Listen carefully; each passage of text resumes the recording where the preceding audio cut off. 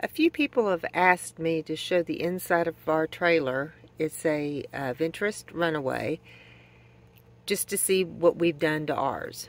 So it's a little messy.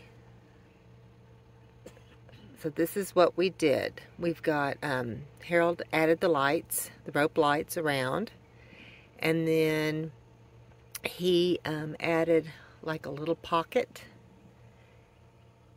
so he can put his phone charger and his phone in there in the evening. And then underneath the bed we have different totes that we've put under the bed. Like I have all my kitchen supply stuff right here. I've got two bins. I have the porta potty and the my pop-up there, and at the other end is just various stuff like our lights that we hang outside, just miscellaneous stuff. And also I have extra sheets and a blanket under there. And then over here we have a place for Zizi to sleep, our dog. And then we added two of our containers that we put our clothes in. And then we have our refrigerator. And then over there is all of Harold's stuff, our battery, things of that nature. And then at the top I have just various stuff, like I have phone chargers and cards, Azizi stuff, lighter, koozies, stickers, things like that. And then we have a little top shelf that we put our Kleenex on at the end of the night. We have a little heater which works wonderful. So this is kind of just very basic, no thrills or frills, just very, very basic. And that's how we like it.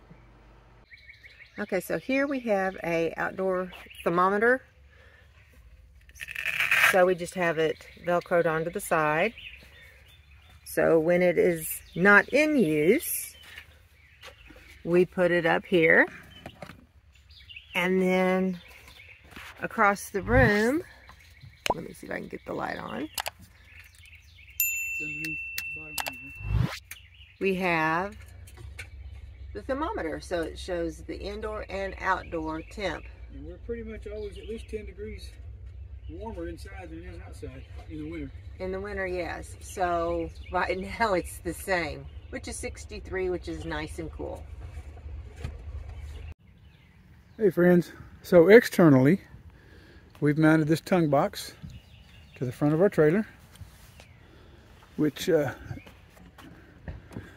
basically we put all our leveling stuff, extra hoses, just extra stuff down inside, jacks, stands, things like that. And we got two floor rugs which we fold up and just strap on top of here. They're waterproof. I changed our jack out because it's the V-Series trailer and it's taller, so I put a heavier jack that goes a little higher.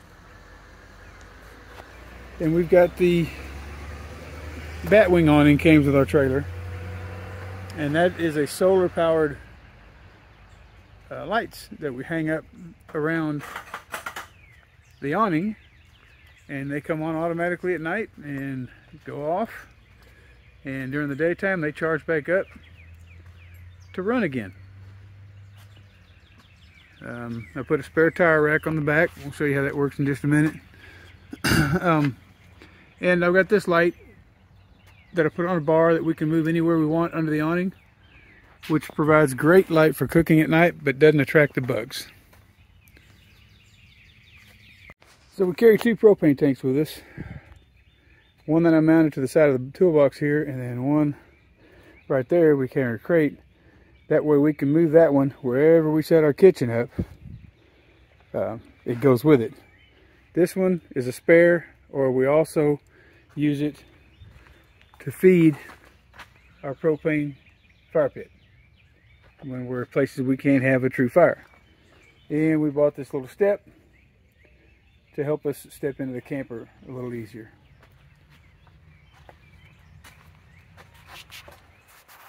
I bought those 24-inch RV scissor jacks for the front, so I take weight off the tongue. And I bought the 24-inch because the Venturist has these big tires on it, which gives us more height. It comes with these stabilizer jacks right here on the back, and I just put that little jack underneath it so we don't have to, you know, if we get in places that are too tall, we can set it up without any trouble. Alright, so we have the back door on our Venturist added, and Harold added the tire rack. So we have to swing that open.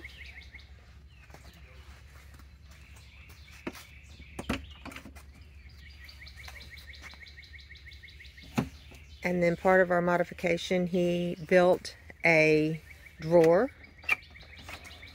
I believe it, what, 250-pound? Yeah, I think they're 250. Yeah. So go ahead. This is our griddle, which sits right here. This is the case for our gas fire pit.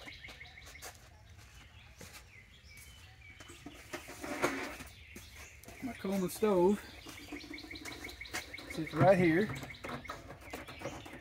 neatly, right there. And then the fire pit will sit on top of it. Still have to put that in a bag.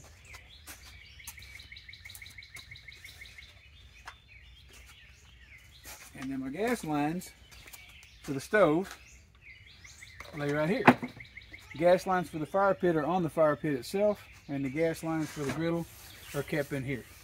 And this feeds from the propane tank, goes to this white splitter. One side goes to the Coleman stove, and the other side is going to go for the griddle.